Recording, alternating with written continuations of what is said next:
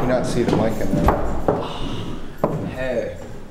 So what happened to you last night? Say it loud and explain it to the camera. I went to a party. It was called a Bad Taste Party, so I fit right in. And I got wasted, like wiggity wasted. I think I drew all over the club, and I tried to get with these I don't know, these hot ass Berlin chicks. I think they're like 4 of them, and they're all 20. But I think when they realized that I was trying to get with all 4 of them, they kind of got together and said, "This guy's a creep." Last night was the stage, and the night before I actually slept in kind of a proper aero mattress. It's a mattress made out of air and rubber. But tonight, you know, who knows? Maybe I'll meet some hottie boom body chick. He's always bumming for somebody's place to stay. Yeah, I know. So you have to be careful. Okay. No, I mean, no, that's not what it's about. You know, this is about other stuff. You know. What's going on? No. You're just taking things out of context here. There's nothing to do with that. When I edit it. Yeah, and then it's really going to be out of context. This is going to be all you know, a pack of lies. I had to come to Berlin just to get him off my floor. He's been living at my floor. I'm going to get some weed. And that's why I'm going with Richard. Yes. And that's why I was interested. It had nothing to do with it. You might make me look like a real dog if you show all this stuff. You know, I'm not that bad. I'm not a bad dude. It's always the young guys talking about all the girls, but they don't seem to have any right here in Germany, so.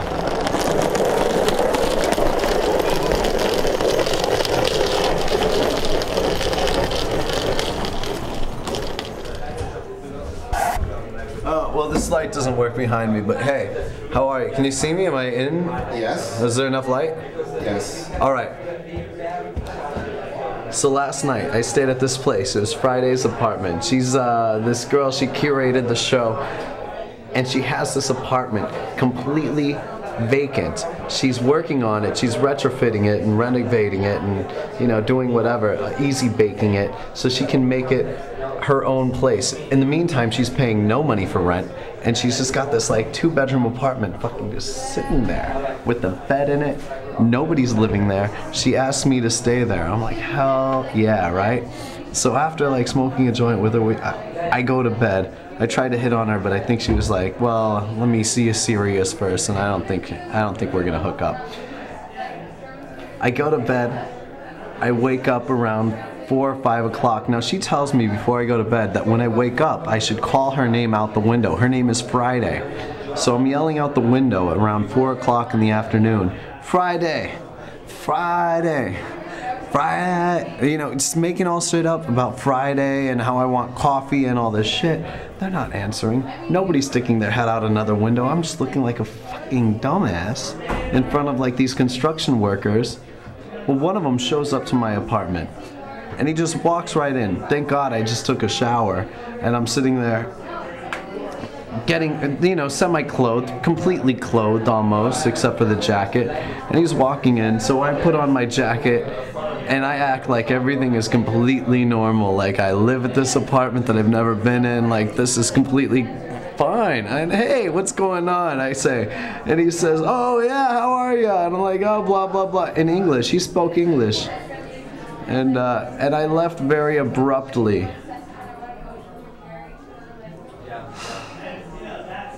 Scared the shit out of me. Some construction worker blowing up my spot for free. That's the end of your story? That's it. That was a lame story, wasn't it? And that stupid, fucking ridiculous poetry. Yeah, that's true. I'm gonna say a lot of ums because that's how I am. Oh no. Don't mistaken that for my name. My name is Unli, not but I'll say that a lot. The pieces behind me are my artwork. They're acrylic on canvas. It's good because like we get exposure first of all. This is like on top of not just New York or just within the States, because we've done a lot of shows in the States, respect. But this is like another country. And I think it's a great exposure to everybody, the whole world. Because what we're doing is cool, I think. It's awesome. And everybody should know about what we're doing. That way I just started dabbing. And that's what it came up with. That was the result of just dabbing and streaking. Okay. We are here in Mastul Kunst- und Kulturverein in Berlin-Wedding. My name is Tim Ottmar-Schindleuser and I do the place with a couple of guys since 1 year, 2 years, 3 years, I don't know. Okay, for 1 week the Antagonist Movement came to Berlin and did several of shows. Opening session, a movie night with a nice movie from Eden, and tonight a writer's night. And on Friday it's going to be the finishing night. I'm looking forward to it because every night was very beautiful from my point of view. And we have this exhibition here, which is very beautiful, from kind of many artists, right? 50 people, or what was it? Okay, Mastul is like a group of 7 guys who are like working like for free actually, just to run the place, and we do art of all kinds. We do exhibitions, we do shows with literature. People are reading. We just had like this month a young author who would read from his first novel, which was great, dealing with like the period of when the wall came down and stuff, because people from Eastern Germany, well, I had really trouble. So he was 30 when it happened, and he wrote about it now, and it was really touching. And we do music, concerts, parties we don't do anymore because we have to take care of our neighbors. And yeah, that's all kinds of stuff, you know, what's happening. When we went into the place, when we found this beautiful place, it was clear to us that we can afford it just by doing what we do. So we said, okay, there's some guys got to move in just to pay the rent. So me and my fellow Axel, we moved in, and we live in the back of the area, and it's freaky. Because like wedding is the area in Berlin, it's so-called problem area. It's a lot of foreigners, a lot of people who you know, have be paid by the government and stuff. We don't have work and stuff. But so the wedding has got a bad reputation, but actually it's pretty nice here. And Berlin is a city with a lot of culture, like kind of a boom town. It's always new people coming in, rushing in, and the cultural scene is like moving in a circle from every 5 years or every 8 years from area to area, and everybody's like thinking maybe next time it could be wedding. So we don't believe that, but we just ended here by accident actually. So because I moved in here just around the corner 7 years ago, and the group found in my apartment, and the whole idea developed out of this spirit we got as a group. We partied together, we made music together, and then we said we want to have our living room, which should have its own bar and its own stage, so that we can do what we did in a living room, you know, perform, write, sing, do art, talk, all at the same time. And then we start working on it, you know, and it just happened. And because we lived together as a group in a community, like, and so we stayed in wedding, and then we became part of this area, and we said we want to stay here and we want to do it here.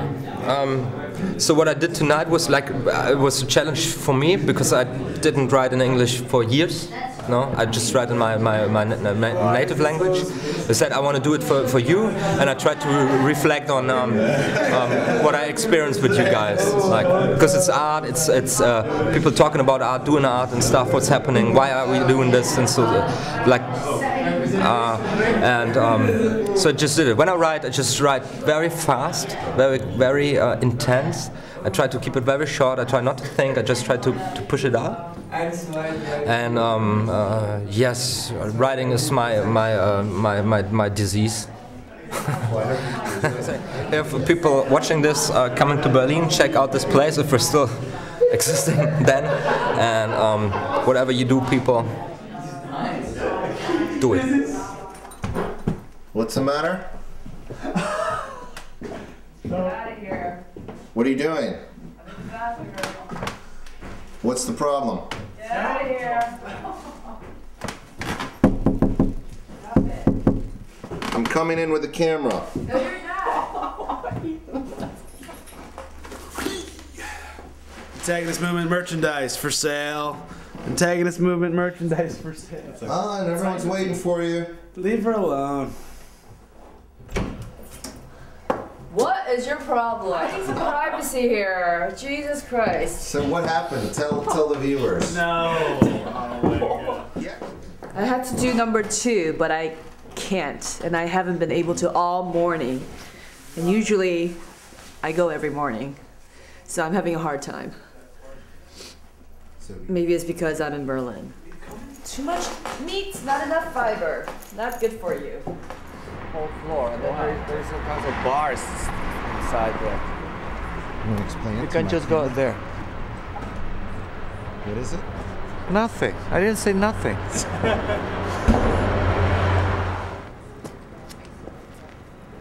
Putting a sticker on the squatter building. I know I can't get arrested for that because the people who have these businesses don't even own the place. So they can't get me for destruction of private property or anything. No matter where you are in the world, if you put a sticker on a squatter building, you're all right. No, this is a special sign for the east part of Berlin. It's called a needle. You can go inside, and there's an elevator. You can go on the top, and then you have an overview about the city. It was a communist site, sure. Everything is here? Surprisingly light. What are we doing right now? We're taking Ina, who's never shown her work publicly before. We're taking her work over to the gallery. We're a full-service art movement. We actually deliver the artwork for the artists as well. International, local, whatever your shipping needs may be. Take care of it. Ich muss leider am Morgen arbeiten. Das ist, sagst du, Schweinescheiße. She said that's what he says. Pig shit. You got the antagonist, I got all the guys. I get the whole thing now. No, you turn around back. That's right. No. You turn forward. Ethan. Go the other way around, like opposites. Yeah. Now the other way. Turn. I love my work. It's already your tag. Years to come, people will see my name written in dust. I'm Crispy T, and the process of my artwork is all these pieces I did with the Antagonist. So it's really like a two-person process. These things, basically, like one of us would start with the canvas, and then the other one would take it, and then the other one would take it, and the other one would take it. And it was kind of like, I don't know, it wasn't really finished until neither one of us wanted to work on it anymore. Basement of black and white, we kept like 12 or 13 canvases down there, and then just every night I'd be down there. Every time Dan came by, he'd go down there, and other people too, like Ryan Adams, Fabrizio from The Strokes. This is just, me and Dan, that picture, and there's another one of him over there is us. We got plastic guns and just ran around the city, freaking people out. So even though they're plastic and they're obviously fake because they're green and the other one's blue and yellow, people just got like nervous seeing us walk down the street with, he had a shotgun and I had a Uzi in my hand. And we took pictures and voila, and I'm killing Mike Tyson.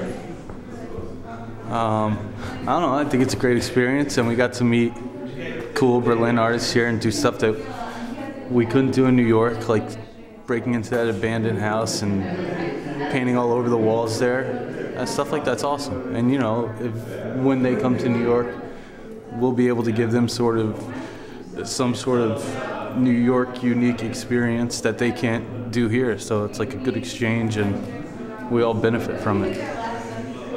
What I did is I would take a gun and I would cover it with paper mache and then pull the paper off of it when it was dry, flip it over, do the other side, and then when I had two sort of molds, I put it on the canvas. Hello. Okay, Dun. My name is James Rubio. And explain your art. Oh my gosh. Okay, this is my piece for the Berlin trip. It's a piece entitled Step 4 Yoko Ono. Basically, it's a series of portraits of the sky, the one thing that kind of unites everything, above my house.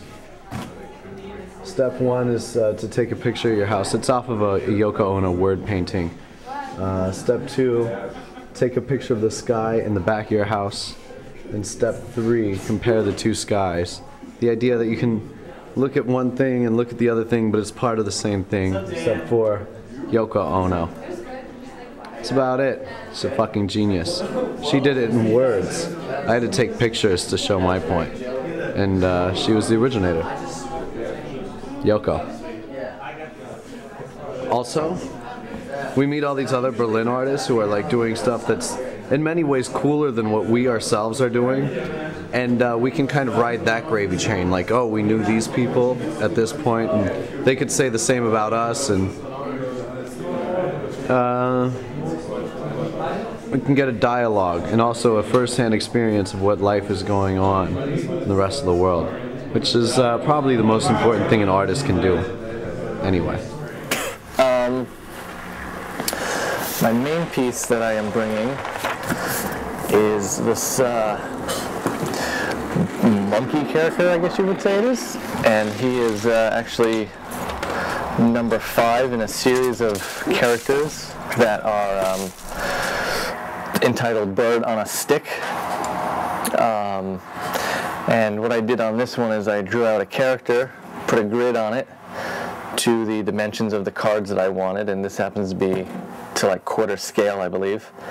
So the original is going to be 4 times the size. It's about 4 foot by 4 foot.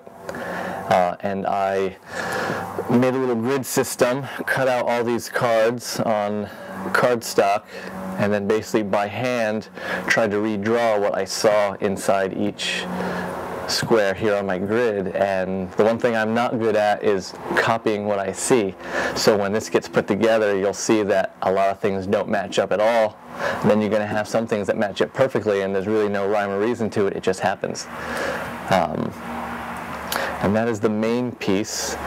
I also have a dozen or so of these little placards that will be, right now they're still in the process of getting sealed for weather protection, but these will be bolted on throughout Berlin, assuming Berlin has holes that I can bolt through. And then I have a handful of small little creatures that I will be finishing up, and I'll be doing more sketches just on the airplane as I'm going over to Berlin, which I want to put up on the walls just for, it's the whole process of getting there and getting things out of my head that have been in my head for this show. And in general, everything is pretty simple. I make characters, and that's what they are. And I'm hoping people like them, see my stuff and enjoy it, and we'll see what happens from there. And yeah, it's basically actually a bunch of little things that are still works in progress. So I have a little bit of time left to finish them up, but I'll be going very soon, and then there's no more.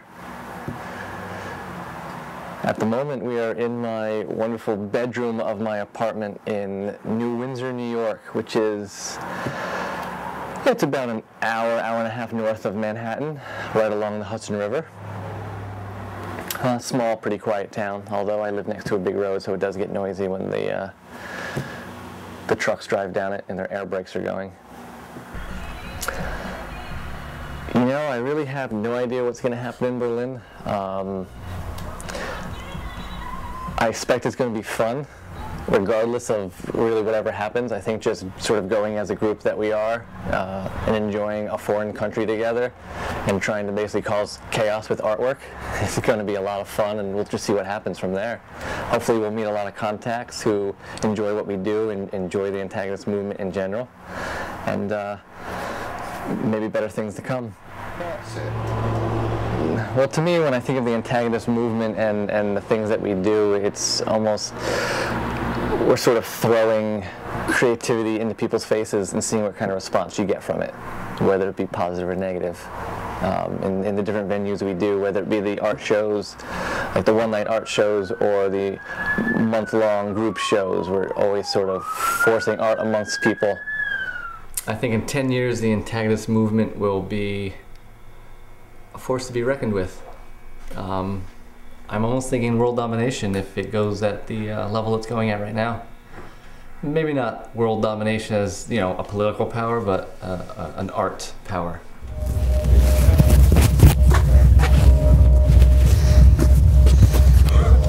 Let me see that. Yeah.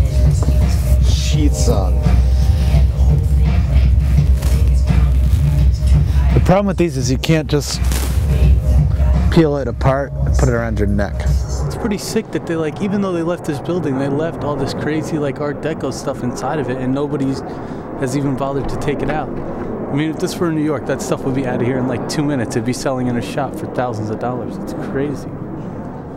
Look at that. You can smoke and take a piss in Europe. And then I hope we will get to realize some projects together. So let's keep in touch. It's a coffee cup full of oil, but when I ordered a tea this morning in Germany, I asked them for milk, and they said Milchen or whatever, and I was like, and they looked at Milch, and they looked at me very funny. I was like, yeah, Milch, you know. And then I thought of the blood in the oil, and I got to get off this political kick.